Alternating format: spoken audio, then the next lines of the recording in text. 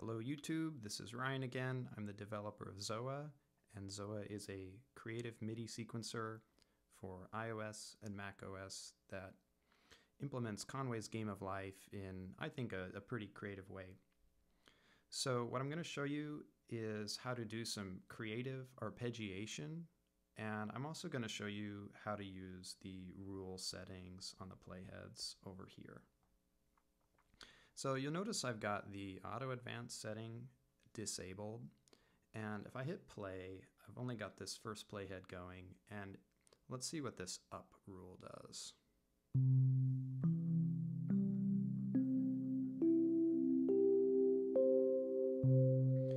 So you can see that the up rule just goes up through the cells and comes back down at the bottom when it's done. Let's change that to down.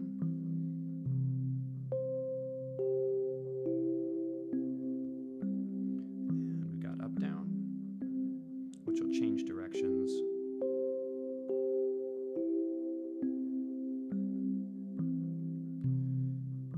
Down up is the same, except that when you hit play, it starts going down instead of going up.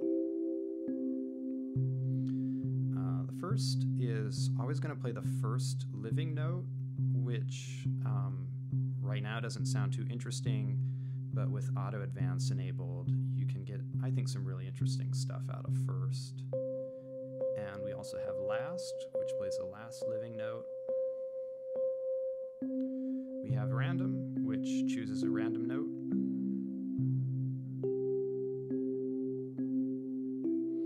We have walk, which will either go down, play the same note, or go up using random chance.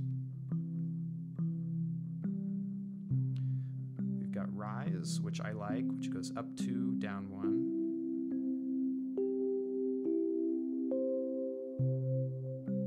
And last but not least, we've got fall, which goes down 2, up 1.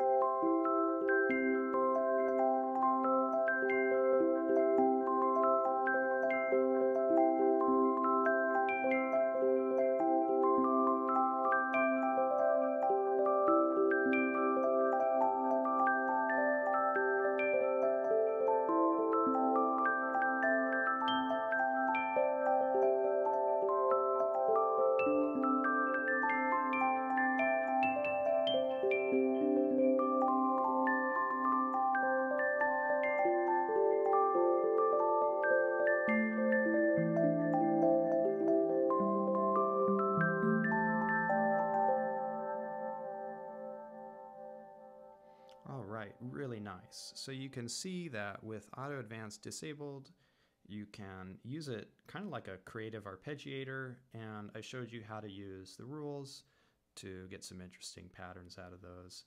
And we also saw that you can have two playheads overlap in a really unique and interesting way. So thanks for watching.